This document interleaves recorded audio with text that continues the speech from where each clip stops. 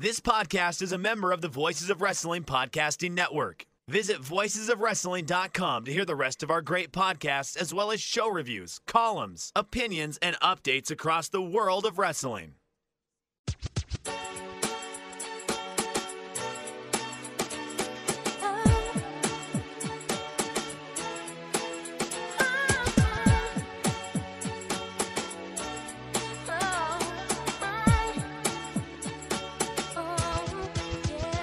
This is Everything Elite, presented by MyBookie, the world's best podcast devoted exclusively to all elite wrestling and the elite extended universe.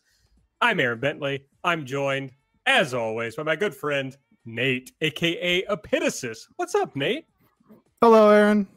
Hello, listeners, world. Lot going on. Lot of releases, a lot of new things occurring today. I am pretty fried from work. I will be. It's a Friday. We're recording this on a Friday. So if you're listening to this on Saturday, we recorded it yesterday. I will be brewing a fresh fucking pot at some point during this show. So I can power up and get through this and play some Captain Tsubasa and watch Bill and Ted later. What's going on with you? Not much. Don't really have anything exciting. I mean, we've been talking about the new Blackpink X Selena Gomez Ice Cream song. So I think the listeners want your official take on the song and the video. So I was pretty disappointed by the song on my first listen. As the days continued today, the beat is stuck in my head, and it's a pretty sparse beat, which is kind of not what I got into and started enjoying Blackpink for. Like, they had big, like, maximal kind of dubby beats on a lot of their old stuff. But the beat has crawled its way into my head, and I'm stuck on it. So I'm enjoying that. And it's kind of a uniquely structured song in that there's not a strong chorus. It's like almost a rap song, except, 2/3 of the vocals are sung instead. So I kind of find it interesting in that way, how not poppy it is for such a super pop presented single. Does that make sense? It does. It very much does. You're right that there's not really an earworm in it as far as like a line that you keep coming back to.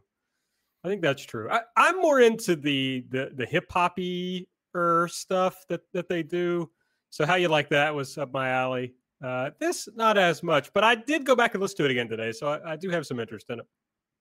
Yeah, I know I'm not going to convince myself to like it, Sure. one way or the other. But I'd probably put it at third currently of their 2020 releases. Probably How You Like That, then Sour Candy, then this. But we got a full featured music video. Can't complain too much. That's true. That's fair. All right. Well, sound off your Blackpink takes in the comments. Also joined by Mike Spears. What's up, Mike? Hey, y'all. It's your old pal, Iron Mike Spears. We were talking in Discord last night about dumb injuries, and I managed to suffer one today, and it's a really dumb one. Just so you could hold to the camera, if you could see how mangled up my right arm is. He's got a Band-Aid, folks. Well, it's a Band-Aid, and if it wasn't for the fact of how pale I am, I have this huge scrape because I managed to fall from my second to my last stair grabbing lunch today. Bust my ass.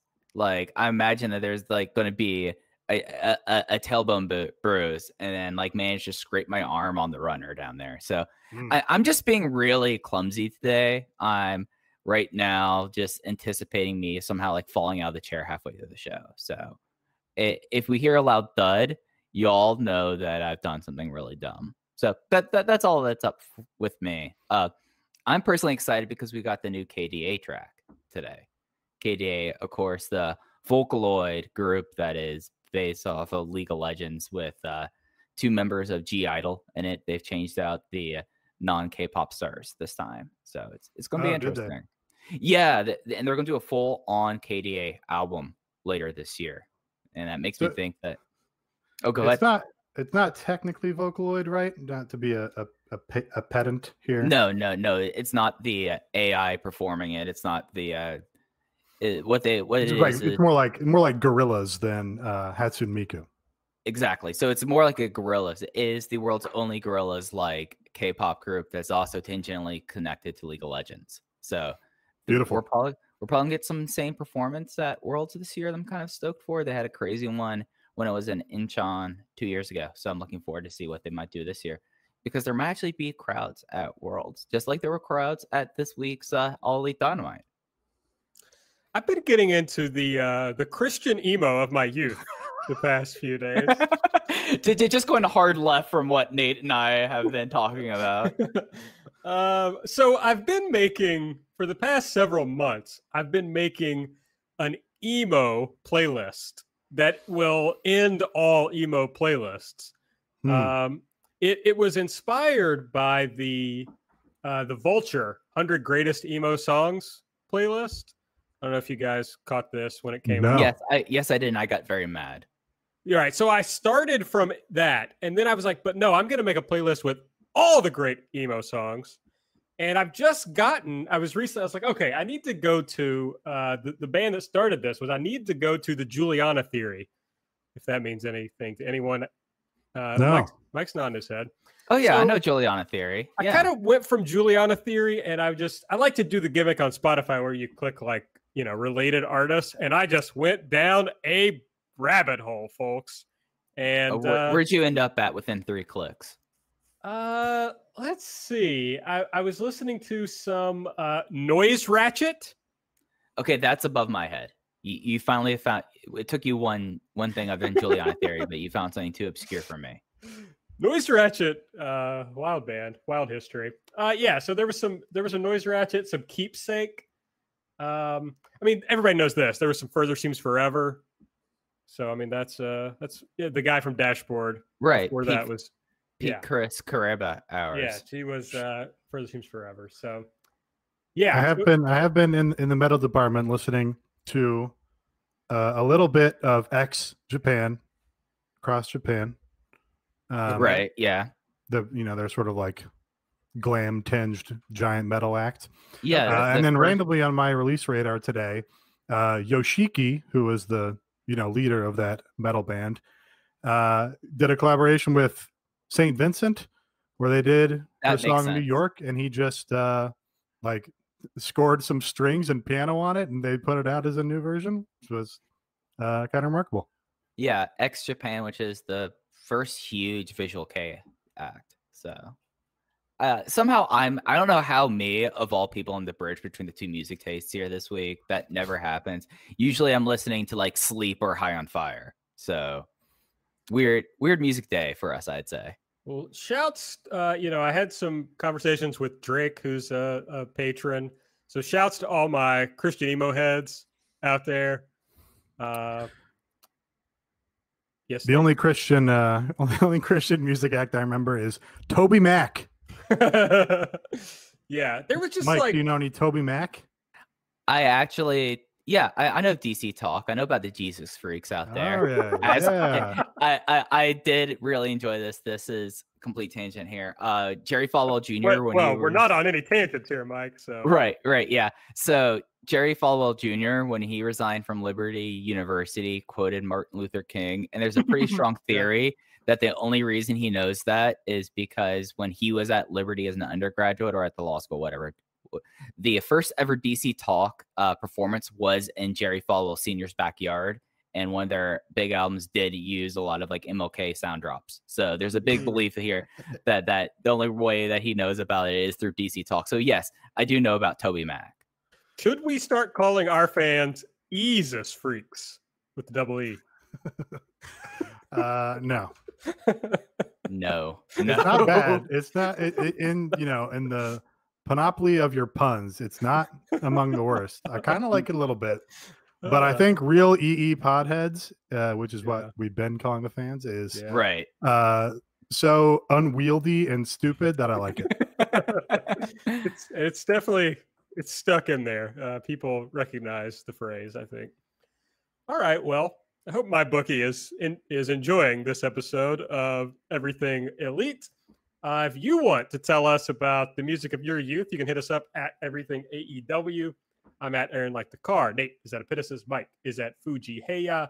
Subscribe to the podcast. If you use the Apple Podcast app, give us a 5-star rating. Give us a review. And if you want to support the show, you can do so at patreon.com/everythingelite. We'll talk about that more later. Here's what we're going to talk about on this show. We're going to play Elite or Delete. We're going to run down everything that happened on Thursday night's Dynamite. We'll talk about their ratings, which are already out, and we will talk a little bit about what's going to be on Dynamite next week. And I imagine throughout this, we'll be looking ahead to All Out, which is coming up in not that long, like a week. Not a week, but a little less than a week. I mean, a little more than a week. Bad at math. 8 days. 8 days. 8 days. 8 days. Okay. One Beatles week. Sure. All right. Well, let's get it started, as we like to, with Elite or Delete. Delete! Elite! Delete! Elite! Delete! Elite! Elite! Delete! Elite! Delete! Delete! Nate, buddy, what was your, a lot of people could be their first time listening. So the idea here is I want you to tell me your favorite thing from the show this week. So what you got? Maybe a little bit of a swerve here. Again, based on the document here, which you put together.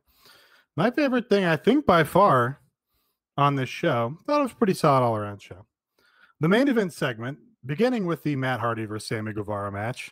I thought this match was, and maybe this was influenced by my ability to see the full match on Fight TV. I didn't have a lot of the biggest bumps in the match reserved to the picture-in-picture, which I think is what happened to the TNT broadcast.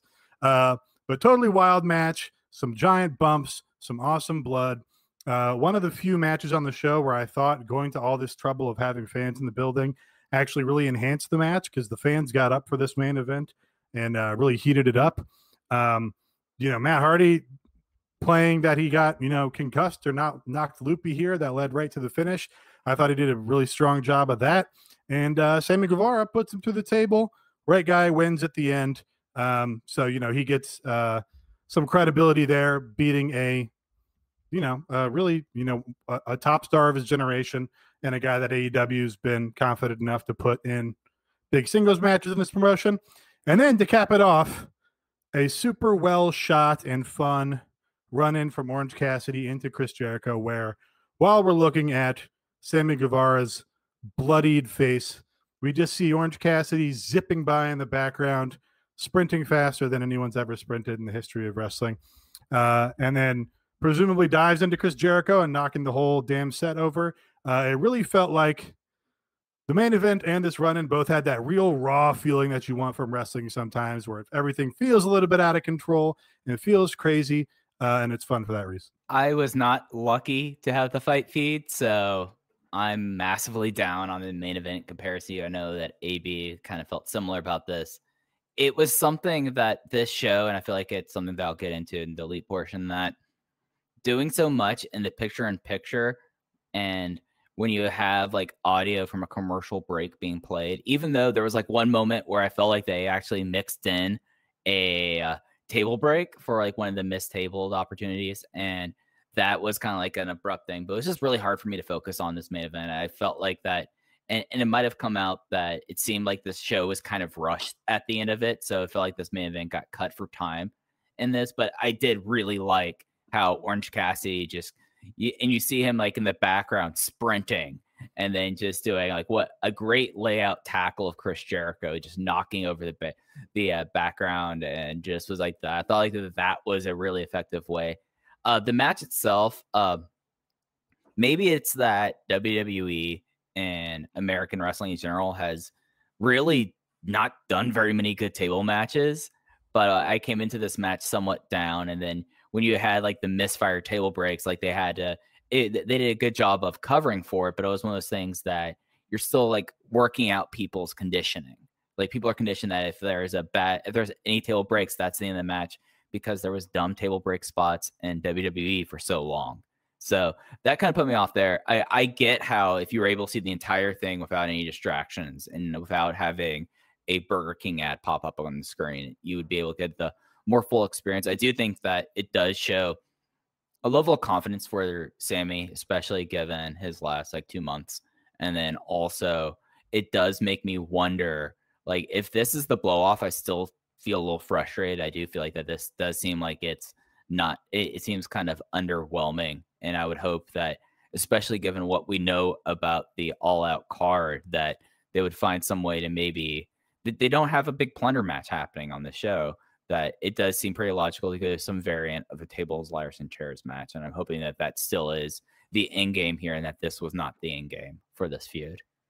Yeah, I didn't have a problem with the match. I just don't understand why it existed or happened. I think you had a great build for this program, and you want to blow it off in a big way. You had a chance to, like, you had something that should have been like the second match on the pay-per-view, and then they exploded it when we got the Matt Hardy blood angle to where it became a match that could be more important.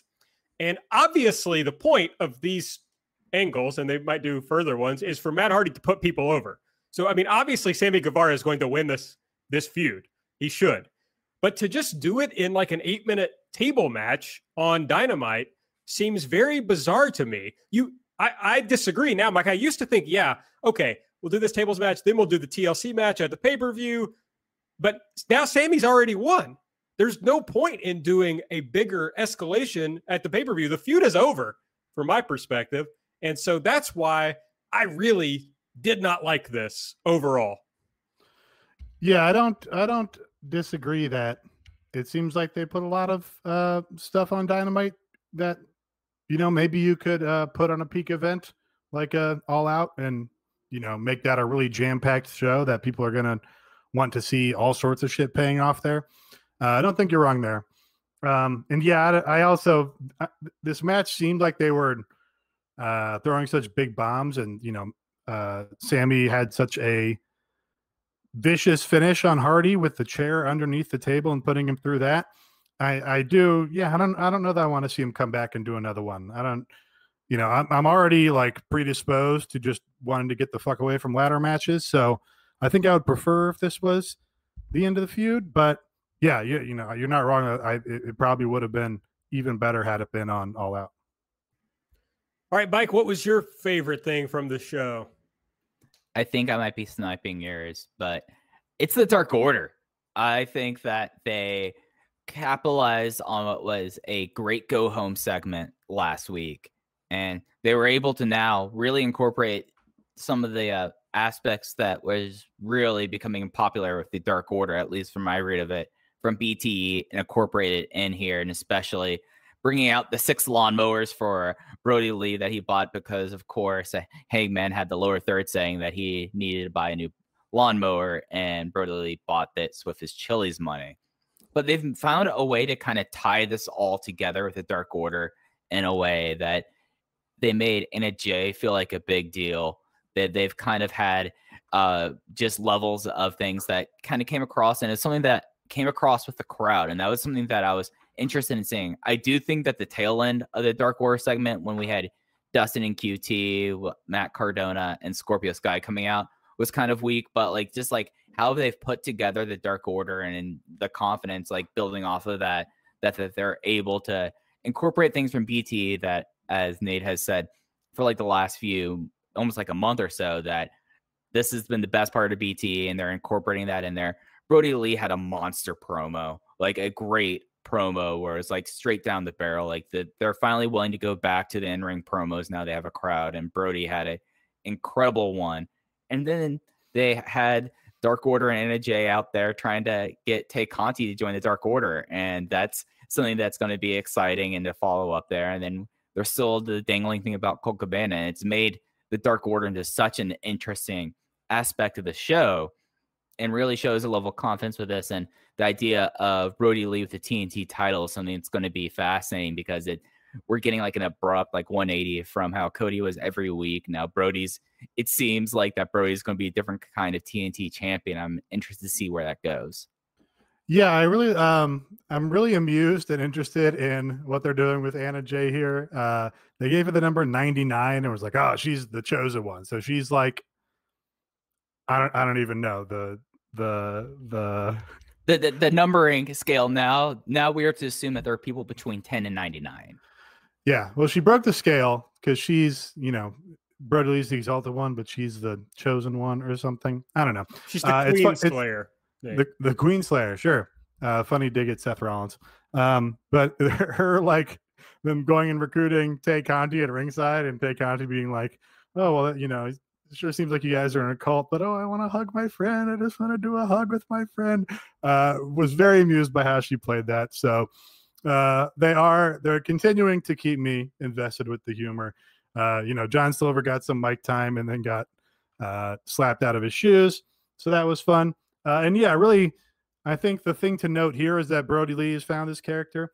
Remember he did a big promo on Dynamite that we all buried. Was it maybe for Christopher Daniels, or was it John Moxley?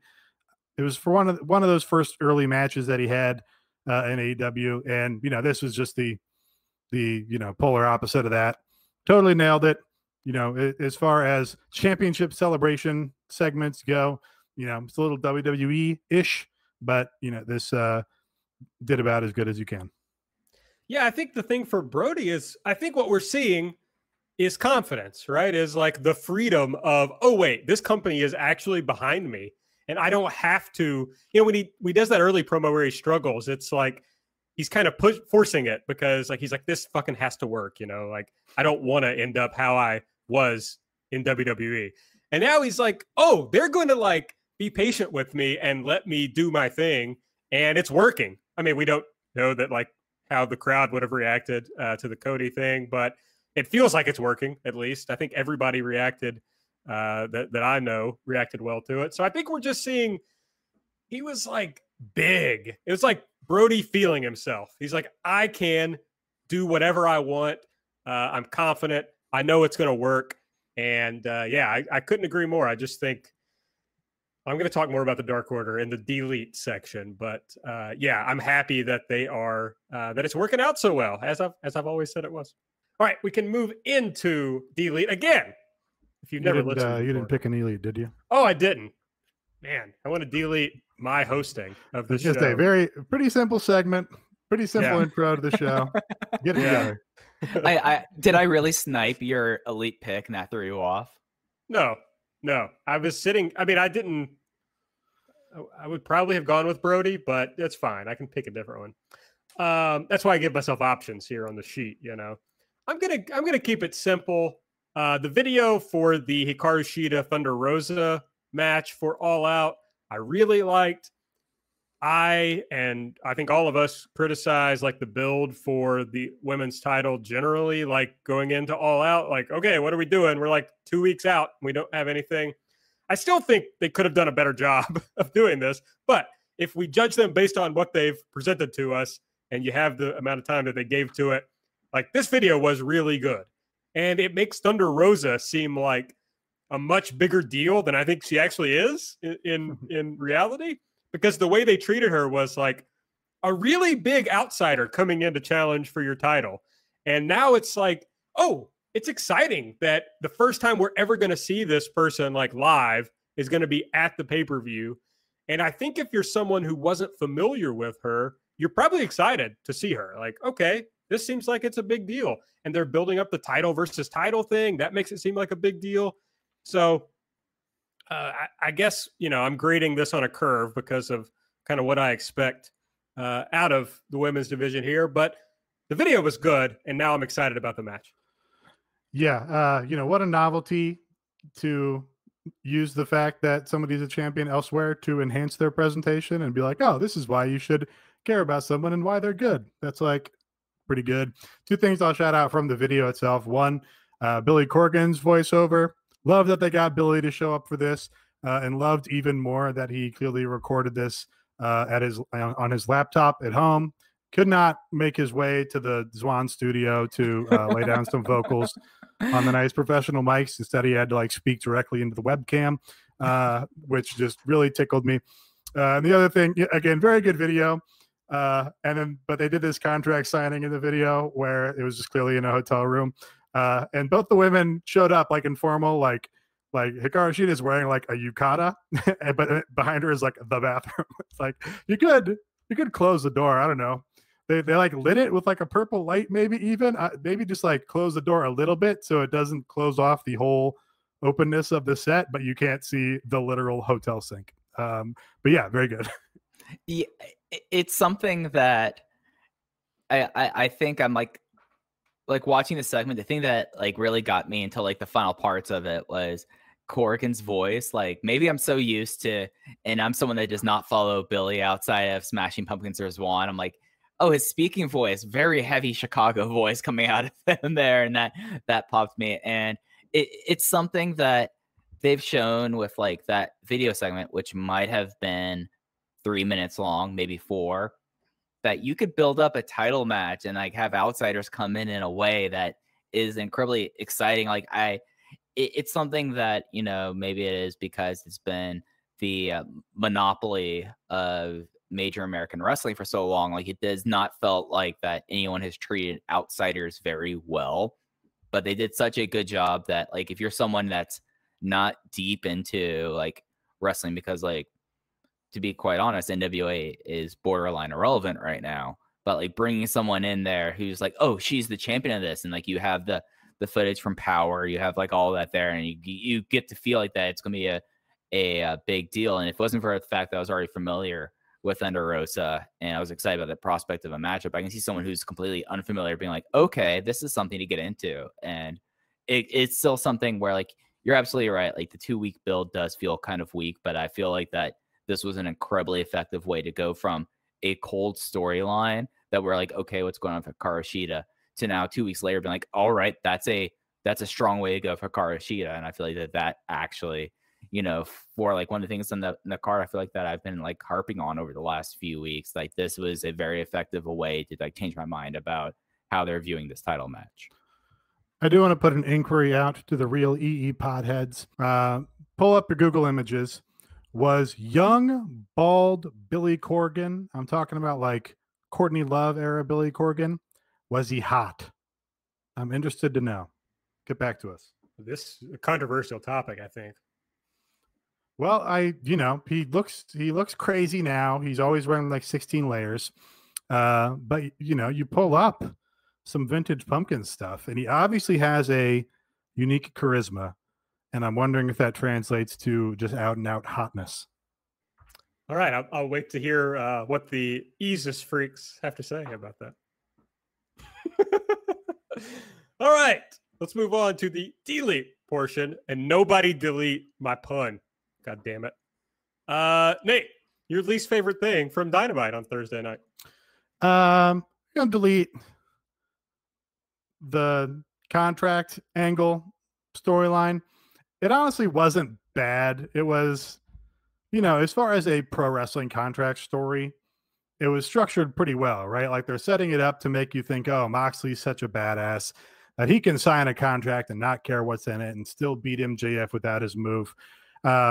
But then, you know, they do what you're supposed to do with a babyface is, you know, make him clever and smart and likable. And he actually outsmarts the stupid fucking lawyer and MJF and, you know, added something else to the contract that presumably they had previously signed without reading. You know, all things considered, like, you know, they didn't obviously intend to be bound by that term of the contract by their reactions, but nevertheless, seeing more Mark Sterling is like kind of fun. Yeah, just, you know, kind of goofy. We're obviously not high on the MJF gimmick here. I think they brought it a little bit down to earth on this episode and in this segment. But you know, it's just not my favorite. So there was no meeting of the minds. It's something where like this segment pretty much proved that the whole dumb MJF 2020 thing never needed to happen. It just was so extraneous that you could have had Mark Sterling say from the front, it's like, oh yes, I am the number one contender. However, I'm not going to challenge you unless you agree to my stipulations. And it's all out. It's the biggest show of the year. You're going to want to be the headliner, John, as you are like the face of the company. You're going to want to have the title match. I'm the person with the claim, but we're only going to do it under my stipulations. And that makes sense with how he went with Cody, where he had Cody like jump through all the hoops to get into the match they had at Revolution. But still, MJF, like, I have a sneaky suspicion that with how the show is run, MJF and that this segment went on way too long, and really the whole like MJF part of the storyline felt completely useless to me. However, when like Mark Sterling's role in this, I feel like that if Mark Sterling was like, oh no, I'm speaking for my client here, and we got in and out of here in 5 minutes, we have a lot better of a time. And then, you know, the one thing that I wish Moxley said, and if Moxley said this, that would have been like the thing. It's like, oh, you talk about watching tape and watching wrestlers. You obviously haven't watched my most recent title matches where I've not needed to use the paradigm shift to get the win, or the paradigm shift to not lead to the win. So that is, it's a segment that like I was running it completely cold towards the men's world title match, and it did a little bit to pull itself out of the nosedive, but there's still like all the trappings of it that it's like, should I forgive the last 4 weeks because they found kind of a funny way to like pull themselves out of the campaign storyline? No, I can't. And for that, it's still something that long MJF promo, and not a very good one. And even with a crowd, it did not seem like, other than like the parts where they were supposed to boo, that there was like any sort of generational mic worker MJF that we're led to believe come out through here. And it went incredibly long. Yeah, I mean, I know that our segments about MJF have been good because someone wished us death on Twitter. So we've been doing a great job with our MJF takes. I pretty much agree with everybody that I thought this was the best version of what they've been doing. It still wasn't that compelling. The MJF talking thing is like, it's bought into its own hype at this point where they're like, okay, MJF is a good promo.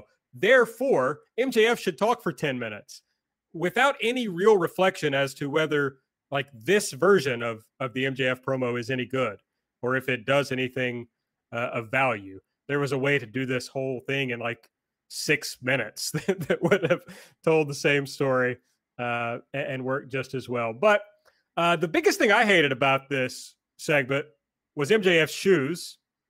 Jeez, buddy, he was like the worst dressed guy on the show, wasn't he? Your whole thing is supposed to be like, you know, elite taste. And you got this light blue suit with your black fucking dress shoes. It looked like shit. Call anybody. I mean, fucking call Brody Lee. He might help you pick out shoes to go with your suit. Mark Sterling is right there. He could help you. But, you know, it just looked bad. Ricky Starks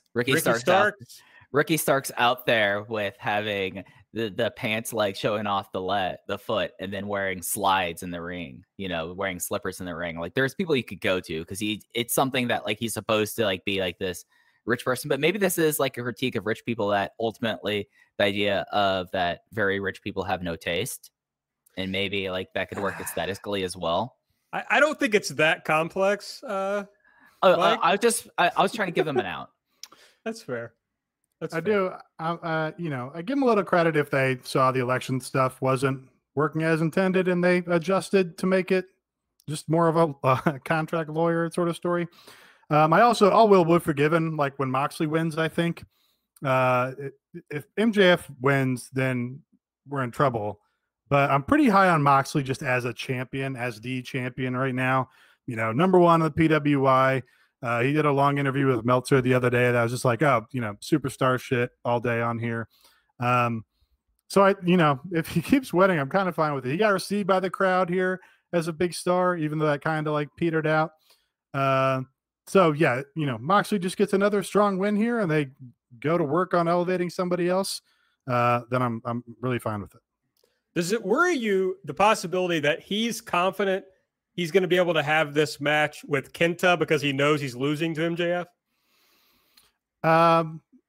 So no, it doesn't worry me because I don't know his confidence level. In the interview, he's like, oh, we're working on it. He didn't seem like, oh, it's definitely super going to happen. And honestly, I think, you know, maybe Moxley retains and they work them out in New Japan. Honestly, the way to do it is Kenta comes out on Dynamite and Moxley loses to him by way of MJF interference or something. And then you just give Kenta the dirty win because, you know, that's how he was working his way through the tournament anyway. I think that's fine because then you're not hurting your champion You're advancing a feud. I mean, you're hurting your champion a little bit, advancing the feud. And then, you have a chip to cash in with New Japan at some point so you can do Okada versus Omega on your MSG show. Mike, what's your dealie, pig bud? So the women's match. God damn it, Mike! Why are you taking? I got my name on there. I just my name on the sheet. Okay, I'll change to something else. Hangman eats first. Let's talk about Hangman. I'm pointing at the thing, even though he can't actually see me works pointing. Actually, it works because of how I have the window set up. You are pointing at me, and I do deserve to be yelled at. I did not notice the dibs. I was just looking through things like, okay, what do I hate right now? Hangman's eats first. So first off, we're going to bring something back here. The Hangman Meter is coming back for the first time in a long time. Of course, longtime EE heads know that the Hangman Meter is denoting on how much of a babyface to heel he was, as during the time he was kind of fluctuating a whole lot. And then there really had not been a lot of things to really denote if Hangman was a heel or a face. I don't even remember what our last average was, but on a scale from 1 to 10, Hangman eating first, doing the very melodramatic way to interfere and make sure that the Bucks did not advance on to against FTR in the gauntlet match. How much of a heel was Hangman Page? 1 to 10. 1 to 10. 1 being pure babyface. We're talking Von Erickson, Texas. We're talking Dusty in Florida. We're talking Tanahashi, and then 10, of course, being the most evil heel of all. The Fiend. Yeah, pretty.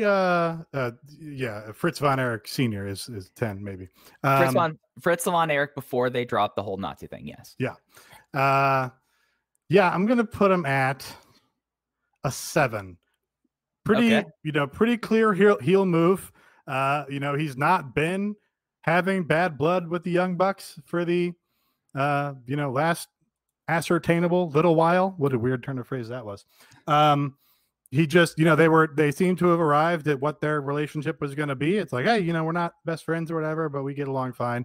And then, just comes out and nakedly prevents them from winning in order to advance his own aims and goals and to, get in better with the stupid FTR geeks. It's pretty clear heel move. Heel kind of his selling of it was kind of heelish to me, and his garish cowboy hat. I think that's probably the right way to play it. I'm not going to look Matt Jackson in the eyes. It was a little bit corny in that regard. Honestly, you'd probably have a higher heel rating, except that the Young Bucks are, kind of pricks by nature in their characters. So, you give them a little bit of a discount for that. Yeah, it's a tough one. Like, obviously the action is heelish. I mean, it's like 8-9 level heel stuff. But then when you watch like the rest of what they're doing, it's clear that they're going to give him a motivation for it. And that obviously heels can have motivations, but they're going to give him like a shades of gray motivation, as they've done with this character all along, which I think they need to abandon one way or the other. Like, let Hangman be Hangman. Let Hangman eat first, I guess, is what I'm trying to say. So yeah, I pretty much agree with Nate. I'm gonna go 7. I'm gonna go 7 as well. So the index score is a 7. We hit the slot machine. There we go. It's a clean 7 here. We just the striper number. The striper number. That's right. Yeah, striper number right here. It's something also that, like, when you like combine that also with the really kind of cringe promo that like the Bucks stormed in on Hangman drinking, and they finally said, "Oh, you've wanted to be done for a while. Well, guess what? We now say we're done." You're just like, okay, like they finally took him seriously, and it took them like them being very self-important. It took him like acting out in one of their matches to do so, which I mean that's you could judge that on the idea of how the Young Bucks are heels that people cheer to begin with, and then like you have like the door slam, and then like the very obvious like target mirror they've put up there that they tastefully shattered, that like he was looking through a shattered mirror, and just came off as like early like 90s WCW, oh, this water isn't hot thing. Like that's what it kind of felt like he was giving like that kind of impression. And for someone like Hangman, who before we lost crowds was probably the one like homegrown, like organic face that like has been like was like receiving a lot of momentum. It just is. It's a lot of like dissonance there, and it's something that after I realized I was stepping on someone's toes, this was the thing I disliked the most on the show. I have to object to. I kind of liked the backstage confrontation and corny mirror shot. I don't know if I have a great justification for why it worked for me. I think Matt Jackson is an underrated promo. I think, I don't know. I feel like people have a conception of his earlier promos that kind of has carried on to what he is able to do now. But I really think he, threaded a pretty difficult needle here to be like, I'm doing a wrestling confrontation skit backstage here, and I want to get over that I'm pissed, and I want to get over that I'm also kind of hurt because this is my guy who's in the elite with me, and we're finally coming to the end of our relationship there, and I think it was pretty successful in hitting those notes without being totally awkward, Johnny Gargano holding Tommaso Ciampa's hand kind of stuff. The mirror shot was considerably closer to like, one final beat level shit. It was just I don't know. Something about the corniness made it charming to me. It wasn't just that. It was also like Hangman's facials when he's like, after he did the thing, it's like, all right, yeah, this is not natural for Hangman. He needs to do something else. No, badass is more natural for him. Which is I think he's gonna, I think the point they want to arrive at him is like, anti-hero, cool heel, heelish babyface kind of guy. So maybe that's the right way, is that he's going to do something heelish here, but they're going to give him a justification for it. But you kind of want to see him get back to the hold my beer and I'm going to knock this guy out. That sort of heelish babyface more than, sad sack alcoholic babyface.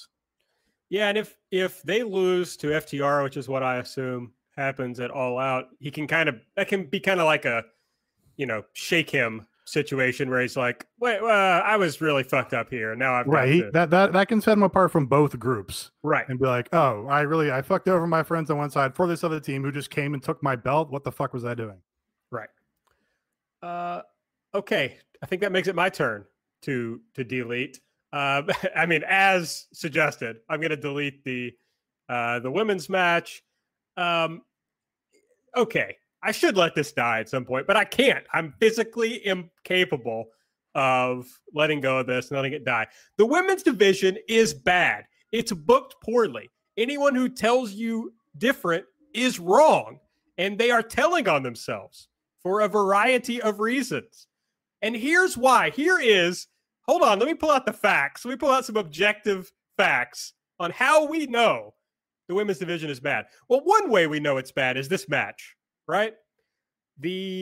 What we were presented with here was three people trying to have a match, none of whom are very good at their current state. Two of them, I think, will eventually be quite good, but they didn't have the people who could really pull off what they were trying to go for here. And I still am not exactly sure what they were trying to go for, because it was a bad idea to begin with.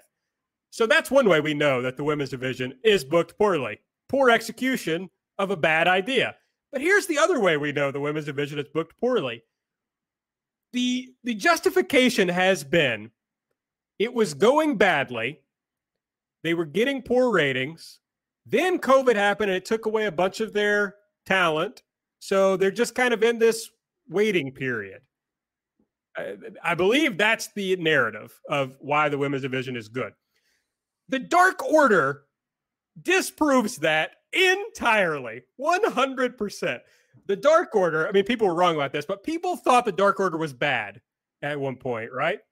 And the Dark Order thing, the crowd didn't react to, and my buddy Tony pumped the brakes on it, moved things around. But how long has this Dark Order thing been going on? Forever. Since before TV. We're coming up on a solid 15 months of Dark Order at this point, because they debuted at Double or Nothing 2019. Did they take it off TV? No. Did they say, oh, wait, COVID, some of our people are gone, which they were? Did they rely on that? No. They just did better ideas until it was better. That was it. If they want the women's division to be better, they should do better ideas. That's my take. Delete this match. Delete the bullshit justifications for the women's division. Yeah, I'm not going to argue with you. I will say I enjoy the Rebel and Reba character. I enjoy that her not being very good at wrestling is appropriate for her character because she's not a wrestler. She's, a makeup artist for the company. And it makes me wonder what they're going to do with the lawyer Mark Sterling next week. Are they going to be like, oh, by the way, he's also a wrestler? Because that would be goofy. Or is he going to work it like I'm an untrained wrestler? That part of Rebel to me is like, oh yeah, she's supposed to be bad and she's bad. So she's achieving her, intended character purpose here and therefore is good. But no, it wasn't good. And it's something where they don't put the women's division in situations to succeed. They constantly have the women's division behind the 8 ball. They constantly put it into positions where I knew before the show even happened that this match was going to be getting 0 time and it was going to be right before the main event, which was going to be the tables match. Like if you followed how they construct their TV cards, it was very clear that this was like set up to be like right there. And I assume that time was cut from the match. The match itself was terrible. You really aren't putting these people in positions for them to succeed. And, for something like the idea that now Big Swole gets her match with Britt Baker, this didn't need to happen. This did not need to happen. Just like MJF did not need to go on a campaign to get a title shot. MJF had the justification at the title shot just with the win-loss record and the rankings that are supposed to be important. Like you did not need to, you already had Big Swole get her match before this. So why are we even doing this match? Other than we have to have this match here because we want to have exactly one women's match each show. And then you put on a match like this, you give them 0 time, you get like this. And this ends up feeling like a lot of the issues that WWE had before the 4 Horsewomen came up, where like people were getting their matches cut, they were being cut from shows. And it's just like, if you're not going to let them succeed and you're going to try to hide behind COVID here, just be upfront about why you're not letting them succeed. Like, don't be dishonest saying, oh, COVID has been like this.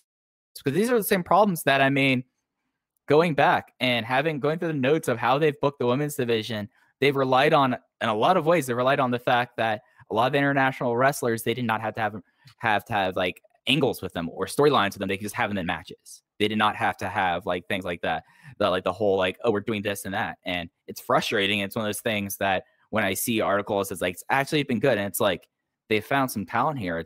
We've seen both Big Swole and Penelope Ford improve like demonstrably, but let's not act like that's like a balm to cure all the wounds that they have in this division. But you know what is a balm that can cure all your wounds? It's winning. Winning cures everything. And if you want to win, you can do so at MyBookie. And the good thing about winning and winning season is right now you can double your first deposit at MyBookie. So it's a chance to win big. That's up to $1,000 on your first deposit. So you put in $100, they'll give you an extra $100. You put in $1,000, they'll give you an extra $1,000. It's NBA playoffs time, NHL playoffs, baseball's happening, UFC, everything's happening. What you want to do is use your promo code, which is going to be ELITE, ELITE at MyBookie. Use that. You'll get the up to $1,000 extra, and you can bet on things related to AEW. Are you ready for the AEW prop, folks? Because I've got it for you. Here's what I want to know. On the next AEW live event with fans, which will be next week, will Kendra Lust appear and get involved in a match? Is this real? This is real. Is Kendra Lust a character on the Major Wrestling Figures podcast? I don't know the answer to that. Is that her connection?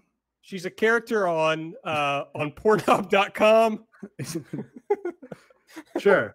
I feel like she has some tangential relationship to wrestling that would make them pose this question. Well, she's a big wrestling fan. Okay. She also, she posts about wrestling a lot on her Twitter account. And she has, I think she made, I'm not sure if it was a whole porno or if it was just like a picture that was supposed to be like her fucking John Cena. I think with Johnny Sins as John Cena. So, good stuff. But yes, Kendra Lust, here's the bet. Jumps over the barricade and interferes, minus 500. So a heavy favorite. Stays behind the barricade and does not interfere, is at plus 300. So where are you guys coming down on this bet? Well, I was unaware that this was existing to begin with up until you sprung this on me. This is why I didn't want you to read the prop bets before the show, Mike. Right. Yeah. I'm going to go with that she does not appear on screen. I think that's going to be the minus 500. Yes, I'm not going to be making much money off that, but I'm of the No. If she doesn't appear at all, I think that's a plus 3. I think you get plus 300 on that. Okay, then I'm going plus 300. Yeah. So yeah, I'm going in on that. I'll go to the plus 300 there. Yeah, that's easy one for me. Easy money. It's hard for me to tell how this pays because I guess does Kendra Lust have to appear on the show, and then it's whether she jumps over the barricade and interferes or stays behind the barricade and does not interfere. Hard to say. I mean, I'm willing to put money on that she doesn't even appear. So I'm going to go behind the barricade, does not interfere. So plus 300. Okay. And Nate, your take? Yeah, I'm inclined to agree. I'm trying to see on her timeline if there's any reference. She retweeted the Murder Hawk monster, Lance Archer, yesterday. So that appears to be the only explicit AEW reference that I see here. Well, I am not going to open an incognito window, and I'm going to type in Kendra Lust AEW. So I did that first, okay. And you get a lot of results about her denying an affair with John Cena. Yeah, sure. Sure, buddy. That's from like 2013. Okay, well, I don't know what the thing is, like what the tie here is, but when I saw this, I couldn't stop myself from bringing it up on the show. So, hey, goes to show there are some prop bets out there you can stand to win on. Hey, yeah, another Murder Hawk Monster Lance Archer retweet from 3 days ago. Yeah, so she seems to have a favorite, maybe. So it doesn't matter what you're into. That's the point that I'm making. Plenty of stuff you can bet on at MyBookie. Remember, use the promo code ELITE. That's ELITE, and you will get a double on your deposit if it's your first deposit. So 100% double. So go there. Your winning season begins today only at MyBookie. All right, now it's time to talk about the ratings from this week. A little different week because AEW ran at a different time. NXT ran at a different time. Mike, you've done some wild notes here, so I'm just going to let you drive this bus, buddy. So it's been a kind of a weird week, but there are a couple things that I wanted to kind of focus on that I did do this. I'm not the Church of the Demigod bit, just because we're not really having head-to-head, does not apply here. So I'm just going to talk about stuff I've noticed. So AEW on Thursday had 813,000 total viewers. That was good for 11th in all of cable. And then with a 0.29, 18 to 49 demographic. Since we didn't talk about this on the live show or on the weekly show, on Saturday, they had 755 across all viewers. They finished 5th on cable on Saturday with a 0.31 demo. The interesting thing that I found about this is, so they moved back to a weekday spot. They did not have a whole lot of turnaround. There's not been a lot of Turner promotion, obviously, with things going on and with how the NBA players have had a strike over the last few days. So there has not been the promotion tie-in that you have seen with TNT. AEW has been all over it. But it's interesting, like looking at this and comparing it to 2 weeks ago, their last like televised thing on a weekday, and they are down 0.03 of a point in the demo. They're up approximately 21,000, and they're kind of same with the overall demo. But the thing I found interesting was a big point was being made over the last few weeks about how the viewers that are really coming towards AEW were women and they were getting higher viewership across households, but that's plummeted since they've had the TV changes. They had a couple consistent weeks of 0.26 females 18 to 49, and both on Saturday and Thursday that had a similar 0.19, which I find very interesting. And it's something that we've now seen, the fact that AEW fans are willing to, that they are a very dedicated group, and it's something that we've not seen before with companies changing time slots. And of course, TNA had huge issues when they tried to change time slots over the years. And then we've seen it kind of stay the same. Not a whole lot of growth built off of it, and not a whole lot of that. And it's like something also that, like, when SmackDown got moved to Fox Sports 1 that one week, they completely cratered. And they had like one of the worst like showings that you can imagine. And AEW's kind of stayed the same. So it'll be interesting how Wednesday will be. They'll be running unimposed. WWE NXT is moved to Tuesday night because of the Stanley Cup playoffs. And really, like, NXT, it's kind of something that they weren't able to have any like positive growth. They kind of stayed similar, and they lost 31,000 overall viewers. That might be because of the Republican National Convention, which ran away with the night on cable. The only other thing that I noticed in the top 10 that was not news related was Real Housewives. So AEW, I mean, they finished 11th, but it was one of those like environmental TV nights, and the fact that it's kind of stayed the same. It's not like a like raw moment, but it's something that I think that they would be probably pretty happy with how things are. At least that's my individual read of the situation. What were your takeaways from all this? I have no takeaways on this rating, except that it's good to stay pretty steady when you have a whole night change, because it's hard for people to follow shows, as you mentioned. I do want to give a shout out to, again, the Jon Moxley interview with Dave Meltzer that he did.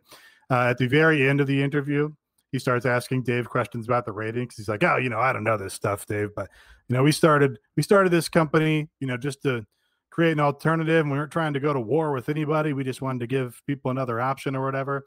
But do you think with the way things have been going and with our viewers, is there a way that we could like pass WWE in the next 5 years?" To which Dave replies, "Oh, well, in young people, you've basically already passed Raw and SmackDown with the way that your audience has stayed steady and those have cratered in the pandemic. So if things keep going as you're going, yeah, absolutely, you'll pass them in less than 5 years." Which really fires Jon Moxley up. You can hear him audibly get excited. He gave this lip service to the idea that he didn't want to go to war with WWE or talk bad about them, but obviously still hates them. His wife just left the company, obviously.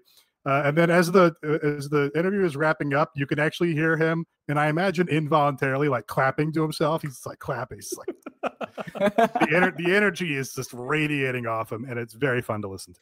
Well, Jon Moxley is a guy who, I think it's clear, just lost a little hair over the last several years. MJF said as much. Yeah, MJF pointed that out. And, I think this is true of Moxley, but it's true of a lot of us. A lot of our identities wrapped up in our hair. So in your 20s, 30s, and this happened to Mox, you start noticing the first signs of hair loss. Feels like panic time.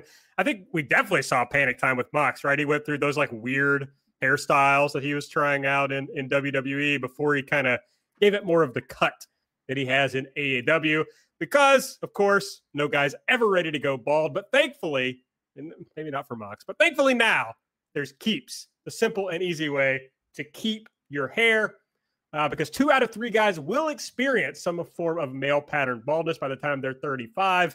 I know I've got the receding hairline rocking, and the best way to prevent hair loss is to do something about it while you still have hair left. Keeps, the key to Keeps is that you don't have to go to the doctor's office to get your prescription. You can visit a doctor online, get hair loss medication delivered to you. You get it delivered every 3 months, so you don't have to go to the pharmacy. You don't have to go for doctor's visits. And you get generic versions of the 2 FDA-approved hair loss products. So even if you tried them before, you never got them at this price before, And remember that prevention is the key. It can take up to 4 to 6 months to see results. So you want to do it before you're losing your hair. The sooner you start using Keeps, the more hair you'll save. So you can start Keeps treatments at just $10 a month. And for a limited time, you can get your first month free. You want to go to keeps.com/elite to receive your first month for free. That's KEEPS.com/elite.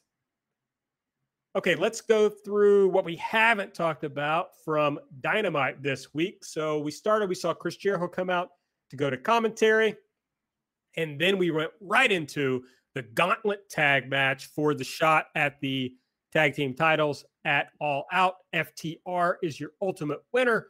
It went like this. The Young Bucks started with the Natural Nightmares, and the Bucks won that with the BTE trigger. Then the Best Friends came out, and that is when Hangman ate first. He got involved. Trent rolled up Matt because Hangman held Nick's leg to give the Best Friends the win. Then we got the Best Friends versus FTR. We saw Chuck have a little bit of a knee issue, I think during the match with the Bucks, if I recall correctly. Right, and, yeah. FTR exploited that, and ultimately Dax tapped out Chuck with a leg lock to win and get the shot at the titles at All Out.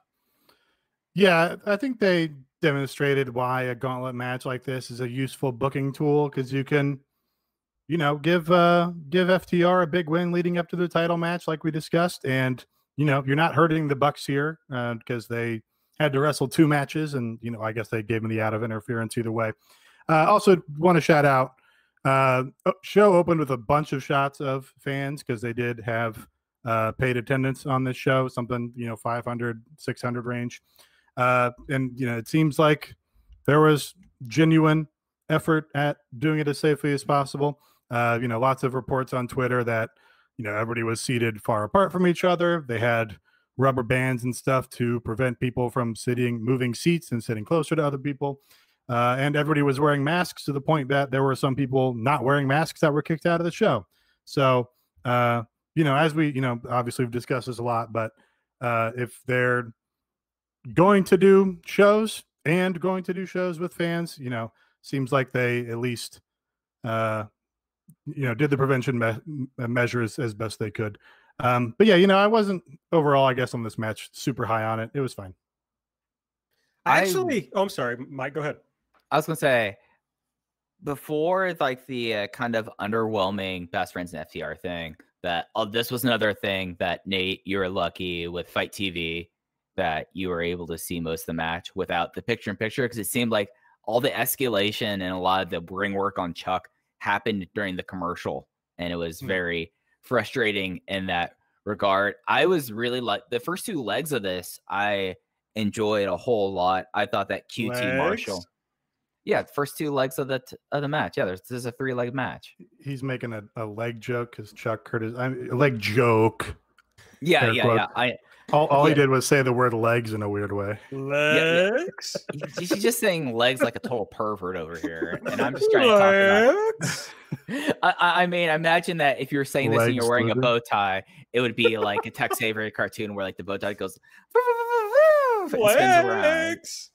You're not helping your point of seeming like a creep right now. So I really like the Bucks and the Natural Nightmares. It was a lot of QT. QT looks lean, and he was doing his weird stuff, and he lost because of him doing his dickhead backflip. And then Young Bucks and Best Friends, it's something that these are teams that have known each other now for so long, and they've had various interactions with the 4 of them, with the Bucks doing a lot of work in Chikara and Dragon Gate USA, which had Chuck Taylor, and then of course all the New Japan stuff with Trent, that they have such great chemistry. And the one thing I noticed was they did a whole lot of odes to Naruki Doi in this match. They did the ropes long senton that Naruki Doi does every match, and then it was just a good time. And then the FTR thing kind of ground things down to the halt. It was effective, and it was kind of predictive. It was okay, how are they going to get the Bucks out of here so they don't burn that money match? And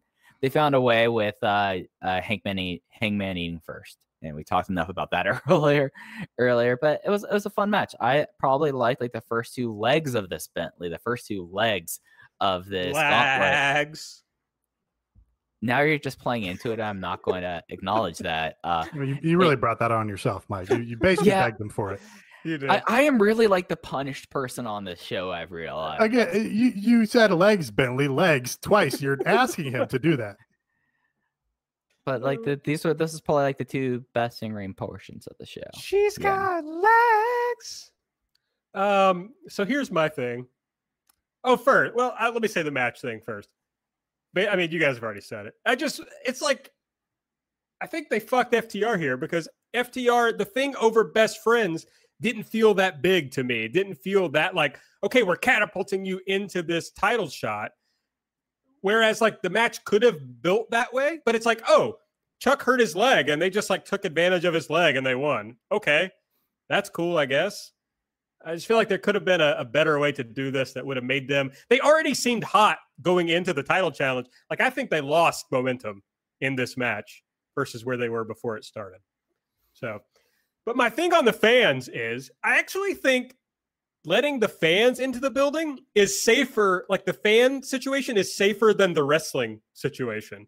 Like I would have, based on what I saw on Twitter, I would have no problem going to this show. Like you can sit just with your family and friends, like people you're comfortable being with. Everybody's got a mask on. You don't have to touch anybody for concessions or even for merch. So, I mean, and you don't have to interact with people. I think we've all kind of learned that like touching probably isn't as bad as we initially thought it was, as long as you don't have to interact with people face to face, and you don't have to. I thought it was funny that Tony Khan, he did his little pre-show pep talk, and he's like, wear your mask because otherwise we can't shoot the fans. Not because otherwise you'll kill yourself, but, you know, we can't shoot the fans if you don't. But yeah. Stop shooting the fans. Sure. I don't want to see the fans. No, I don't want to see the fans. I don't give a damn about the fans. No. So, but yeah, I mean, with some reflection, I mean, I thought it was a bad idea, like when it was first mentioned, but with some reflection and seeing what it looks like, I think it's safer to go to the show than it is to work the show.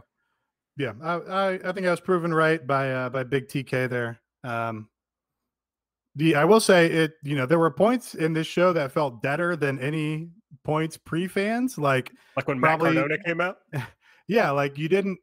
I think maybe the wrestlers at ringside felt they didn't have to do as much because now they have real fans there, which is not. You know, I just don't think is the case. A lot of those fans, they might have been super excited, but they're very far away. But those people at ringside should be like actively cheerleading. So you have the effect of the near ring noise, and then that's, you know, you're heightening that for the crowd that's sitting, you know, considerably further behind. I want to go back and pretend I just did the last legs thing, and now I want to say, I don't know, Mike. I think this joke has legs. Oh my god! There we go. That's the AB joke of the week. Okay, then we went to a Darby video. He's wearing a Ricky Starks mask, as he is wont to do. He says, "You really think I'm afraid?" And then he jumps off a bridge. Interesting musical choice here. You know, some real Pacific Northwest emo sparkle horse shit on this. It's something where like maybe it's with like it was really well presented like the first few times, but it might be me, but like the Darby doing stuff videos are kind of just grating on me because it's like, oh, this time I'm jumping off a bridge into a river. And after like all this stuff there, I'm like, are they like, what's the point? Like, that's the thing, like other than like containing the thing. And I guess like from a storytelling like perspective, other than like his focus on Team Taz, like there's really not much there. And I'm kind of frustrated with that at this point with Darby. Yeah, no, I can't complain about their presence. They establish his character, and you never know, you know, how many people are tuning in for the first time. So, and they're also like 2 minutes long. So, you know, better this than, I don't know, a hard JR ad read for his barbecue sauce. After that, we went into Lance Archer defeating Evolve legend Sean Maluda, really tying between the different versions of this podcast. Hit him with the blackout. Then he slammed his head into the mat a few times. Then he used the EBD claw to pin him. After the match, we got a Jake Roberts promo. He says 20 other men think they're going to win the Casino Battle Royale. So I guess that was announced at some point before this, and I heard people talking about it, but I missed when it was actually announced. But it's happening. He says, but only one man is going to win. It damn sure better be you. Of course, talking to Lance Archer. He says he wants Lance to wipe that one blemish off their record, which was not winning the previous Battle Royal, because that's cost them so much time. And then he keeps kind of rambling on clearly. And then, you realize it's because he was waiting for a music cue. He was Vampiro waiting for his music to hit so he could interfere. And it was Team Taz's music. Taz comes out, and then they just have the most awkward exchange here because Taz is trying to get in whatever they've talked about, and Jake is just jumping the gun.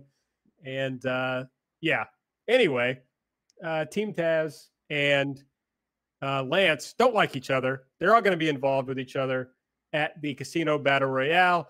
And then Darby Allin's music hits. He comes out. He attacks Ricky. They brawl. Cage and Archer are being kept apart in the ring.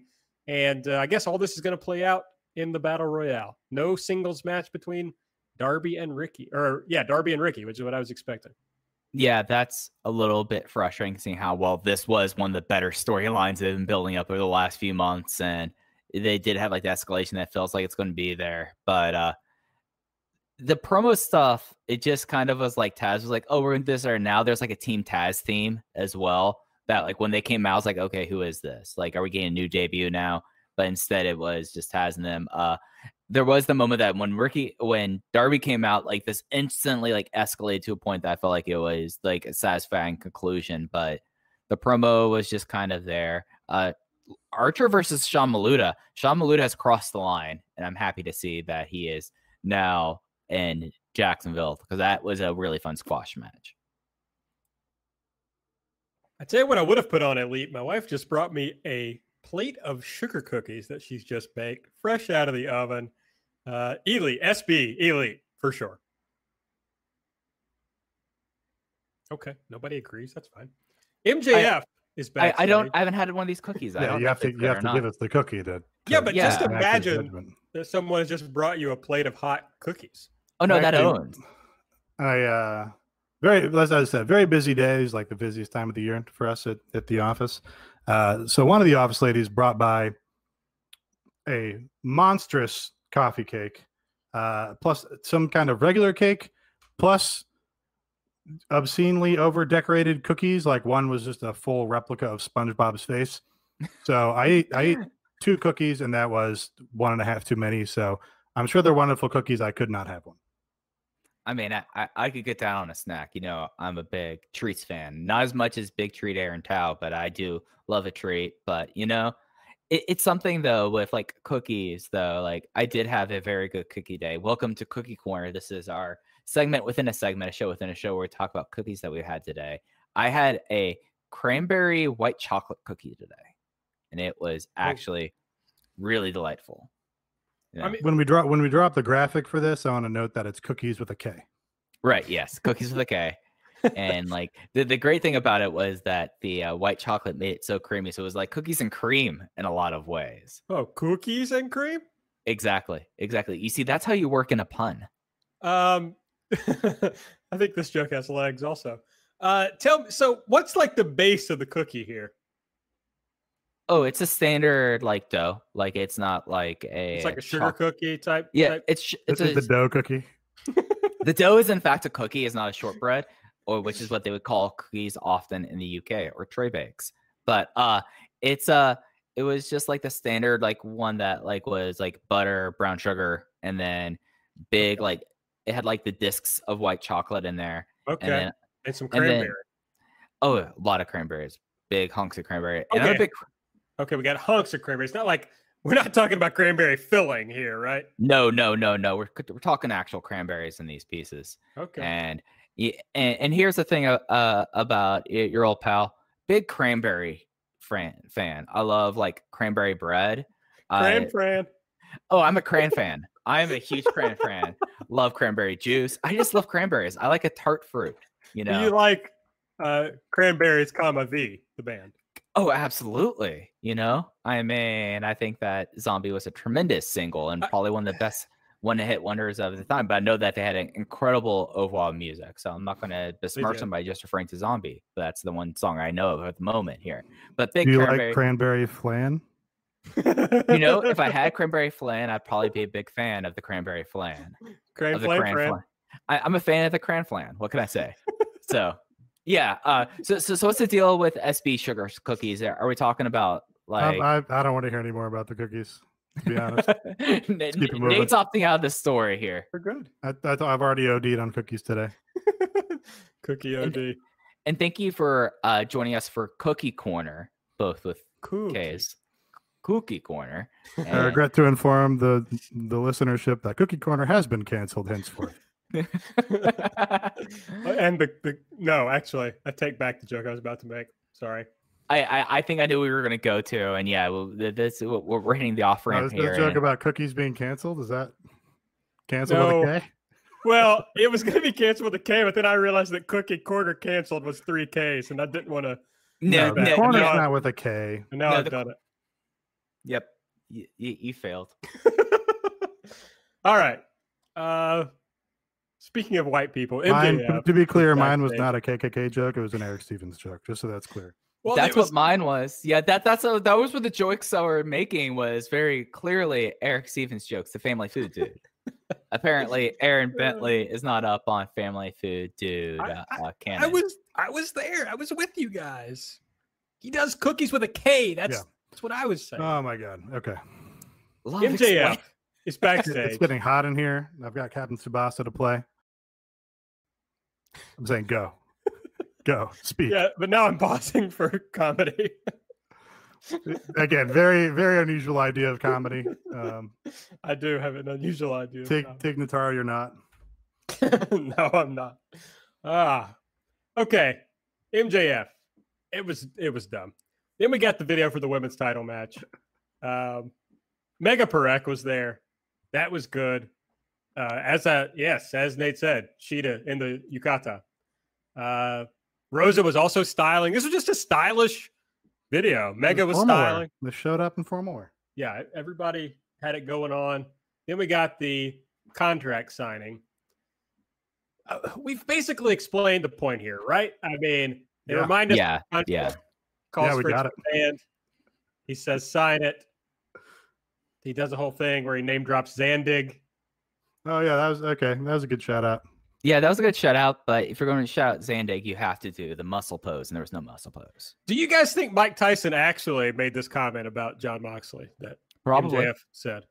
Probably. Yes. I could see him being kind of thinking that, or the paycheck was good, so he was going to say that. And if you ask him now, he'll probably tell you that he said it, even if he didn't. Yeah. So he says, you don't really need anything to beat me. Mox gets up. Sterling says he's going to sue him if he does anything. So then he says, yeah, he doesn't mind to sign it. So he does. That's when he comes out with the thing about how he added something on page 17. Mox and Mark Sterling are flummoxed. And he says, next week, we're going to have a little tune-up match, me versus Mark Sterling. And if you don't show up, Bonehead doesn't get his title match. And the paradigm shift isn't banned in that match. You love to see. As Nate said, you like to see the babyface getting over, so it's good. Mm-hmm. We got a Santana and Ortiz video. They said, we wrecked your mom's van, and the best thing you could do is ask for an apology. Okay, we'll apologize. I'm sorry your mom wasn't in the van when we wrecked it. Time to pay your dues to the illest. This was a great video also. Great video. I think Santana and Ortiz need to go over in this feud, and then Jericho loses to Orange, and then that sort of sets in motion we won our feud with these guys, but Jericho couldn't hold up his end of the deal. Oh. Dissension. Okay. I think Santana and Ortiz needed a little bit. I mean, with them, like right now, like they need something. They feel completely marginalized other than doing like these promos. And I was excited about the best friends feud, but it seems still great TV characters. They're just have been beaten a lot. Yeah, no, like they need to maybe join up with Eddie Kingston, as we saw in the next segment. No real inner circle presence on this show. Like everybody kind of did their own thing. Well, Jericho's in commentary, so that's sort of, Yeah. he's the sort of the core around which it revolves. Yeah. But like Santana Ortiz didn't come out with Sammy or, whatever. So it was interesting. The Butcher and the Blade and the Lucha Brothers defeated Sonny Kiss and Joey Janela and Griff Garrison and Brian Pillman Jr. I'm pretty sure that Blade pinned Brian Pillman Jr. Yeah, I think it wasn't after Toll Death. It was after a Sierra Meadow. I think it was after a Fear Factor. After the match, Eddie Kingston cut a promo. And basically the point of this was that all 5 of them are going to be in the Casino Battle Royale. And one of them is winning. Eddie ruled. Eddie was great. There was a great thing at the end of it where Phoenix jumped into the Butcher's arms, and I thought that was tremendous. And this was another like really fun match, and I really want to see more Phoenix and Sonny Kiss together because those two look like that they probably have a real rocking match in them, and I'd like to see that in my version of AEW. We got a recap of Brody killing Cody and the post-match angle there. Dark Order came out with a coffin. We got Evil Uno on the mic. He says, we've been on a high since last Saturday. Brody bought 6 lawnmowers, and they're going to bid farewell to Cody. They open up the coffin. It's Preston Vance. He's got the shitty tattoo drawn on his neck. It's very funny. The casket is closed on the Nightmare family. We have buried the prince to make way for a new king. Brody comes out. He's got Anna Jay. He makes Tony come out to interview them. Tony Schiavone, of course. Says, Tony, I want you to look back at December. These men were being laughed at. I was at home in prison, which is hard to be at home and in prison at the same time. It's called house arrest. That's true. He was on house arrest. He said he told Cody the beautiful piece of gold was coming home with him, but he gave Cody his belt back and talks about all the symbolism. But now no one can stand up to him. The open challenge is over. No more TV time for independent wrestlers. And Cody will never get the belt back. He introduces Anna Jay, the Queen Slayer. John Silver gets excited. He says, Brody's the man. Brody knocks the shit out of him. He says, there's not a soul on earth that can touch us. We're the hottest act in wrestling. I'm the hottest champion in wrestling. And Dustin and QT kind of stagger out. They're still, in trouble from their earlier loss. It doesn't go well for them. Scorpio comes out. He does a little better. It comes down to him and Brody. Anna Jay gets involved and lets Brody get the advantage. Dark Order beat him down. And then Matt Cardona comes out to help. And the baby faces ultimately cleared the ring. This got no reaction from the fans in the building. It was pretty sad. There was radio silence for Radio Silence by Always Ready Matt Cardona at the end.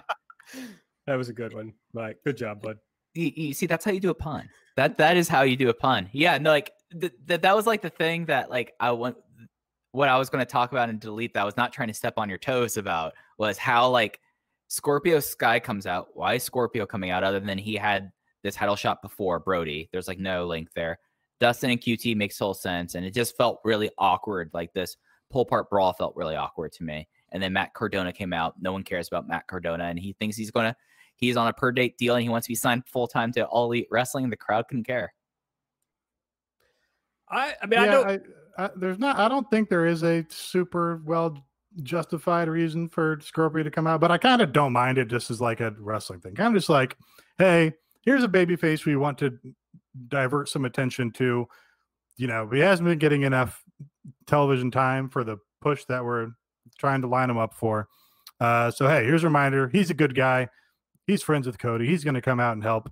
And maybe it builds to something else. If it goes nowhere, then yes, it's silly. It's like the Dark Order attacking Matt Cardona on his first night in for no reason. But yeah, as just a little pro wrestling foreshadowing, hopefully it's something. I guess the thing I don't like is you're going to do this 8-man tag on All Out, right? It's like makes more sense to me to have done this 8-man tag and then set up one of these people to challenge Brody at the pay-per-view. I'm confused about why they're doing matches on TV. Or, they're like doing things that I think should be on the pay-per-view and they're either doing them on TV or just fucking not doing them. And it's like, I just don't understand some of the builds, I guess. It's something that I do kind of get like, okay, there was like the aspect that was kind of thing, like the way that Cody defended the TNT title is not going to be the case with Brody Lee, and it could be something where they're not that Brody is not going to like make this into a TV title. That Brody is going to make this into his own thing. So that'll be interesting. Yeah, but defended on the pay-per-view. I mean, it makes sense, and especially like where we're at a point of trying to figure out, is All Out supposed to be like this big pay-per-view, or is it just another like show on the road? Dasha. It's not Dasha. Come on, Aaron. Jesus. Get your shit together. Come on. Dasha is with Hangman at the bar. Oh my god! You see that's a funny joke there, AB. That's funny. Again, we are recording this Friday. This is not a late night Thursday, 1 a.m. recording. No. I don't enjoy my own jokes unless Nate either groans or laughs. If one of those things happens, I'm happy. So that the whole entire legs thing was just you just trying just to irritate me, then is what you're saying. I mean, again, you really begged him for it, Mike. I didn't do it, and so they use legs to do like that, and then you said legs, Aaron, legs. Well, that was more like you're really making a joke out of it. Like, gosh. Gosh, indeed. Thank you for not swearing. Yes, thank you. I'm trying to watch my cussing in 2020. So we're at the bar. Weird time to stop cussing, Mike. I mean, it's like the worst time. Yeah, there were years with lower degrees of difficulty. Yeah. The Bucks are mad. They're like, "Of course you're at the bar. Why would you do this? Are you afraid to face us? Is it your insecurity? You didn't think you were good enough, but you always were. We just wanted to be your friend." And then they go hardcore on this "you're an alcoholic" thing. They say it's about time someone told you the truth. You're nothing but a drunk. Throws a drink at him. That's real good friend shit right there. Laid down the law. Yeah. Matt Jackson, underrated promo. He says, "This is what you wanted, right? Well, we're done. You're out of the elite." And Hangman looks into a broken mirror. See, it's because the relationship is broken, and now Hangman is kind of a broken man. His sense of self is broken. Yeah. Yeah. So you do know I went to school for film criticism. Like I do get what imagery is. Well, I just want to make sure that all of the EE podheads understand everything that's going on here. I mean, it was pretty subtle. So I wanted to make sure. Hey, if Martin Scorsese can put a fucking rat on a banister, then Tony Khan can break a mirror. Big Swole. Filthy is for cowards. Big Swole defeated Britt Baker, Penelope Ford, and Rebel. Britt said before the match, if Swole wins, she can have any match she wants. Big Swole pinned Penelope. I just fucking hate when a babyface wins a handicap match that was against them. Like, that's just stupid. I hate it. I mean, this match was just not good from the start to the end. And, I feel like set up to fail. Yeah, it sucked. Dark Order came out. Anna Jay trying to get Tay Conti to join the Dark Order. Hat tip to Mike Spears. Tay Conti, the Bone Collector. The Bone Collector, the Queen Slayer are just going to... Violence is forever. Violence is forever now. That's right. Tay hugged. They gave her. Really, it looked like Danny Jordan's burn book, to be honest. But it was a Dark Order recruitment package, and Tay. Now she hugged Anna Jay, which would lead you to believe that she's going to join, but she still had much more trepidation than like what Hangman Page showed us. It was much more believable from Tay Conti that she wasn't exactly sure. I thought she played it really well. I agree. It really amused me. Yeah, and on Twitter, she's like, "I was just happy to see my friend," and it's just like I feel like that was a kind of a cool route to go with this. And I thought that this was well done. AJ forever. KJ forever. Sammy Guevara defeated Matt Hardy in a tables match, top rope suplex through the table. After the match, Orange Cassidy attacked Jericho. They brawled, setting up their big match, the Mimosa Mayhem match for All Out. All right, that was Dynamite this week. If you if you're a real EE podhead, you love Mike, Nate, Aaron, the boys, or one of the three of us, really doesn't matter. You can support us at patreon.com/everythingelite. We do lots of bonus audio. If you need some extra podcasts in your life, we got it for you. This week, Mike did Mike's Big Indie Weekend, recapping all the big indie wrestling from last weekend. Every Wednesday, we do Light, where Mike and I preview Dynamite, no matter what day it's going to be on. And Nate hits us with all the classic vlog content to keep you caught up on that. We talk about Dark. We talk about any other shoulder content that's necessary. Next week, I think we're going to do the All Out retrospective. We'll look back at last year's All Out. We have a Discord. You can join that. The 5-Star Grand Prix kind of is in a little bit of a delay, but it's going to be back on September 5th. So I'll be back to doing daily audio on that. The Discord is pretty strong recommendation if you want emojis of like Chris Dickinson standing at the top of a hill through some trees, raising his arms. If you've got Discord in the Nitro feature, then you can use that Chris Dickinson emoji on any other server. So it's good for that reason alone.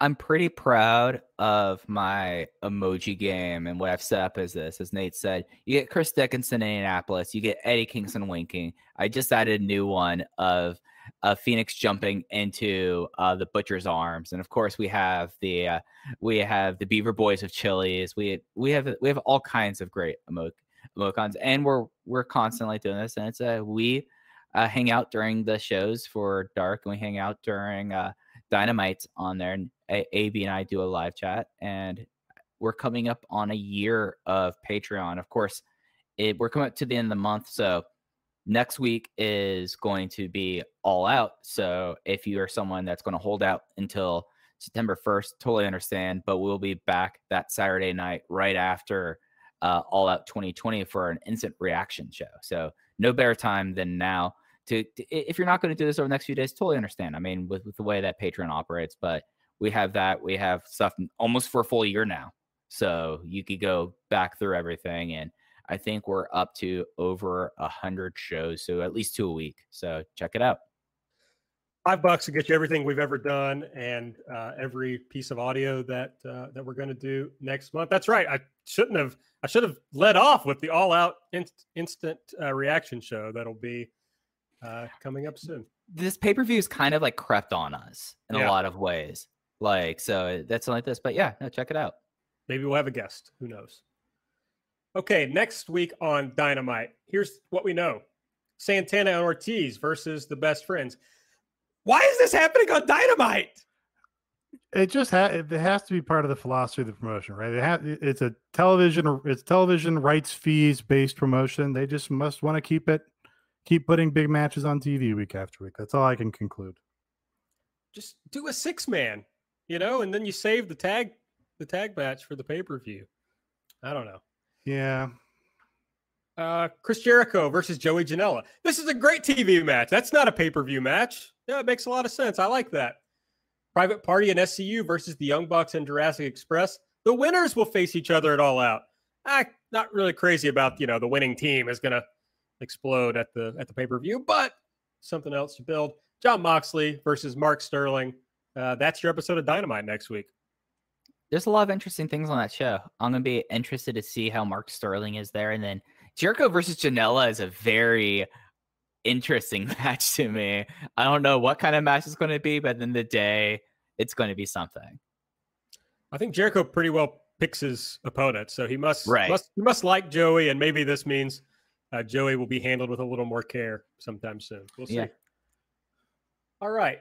I didn't close that hard sell with patreon.com/everythingelite. So I'm just going to say it one more time.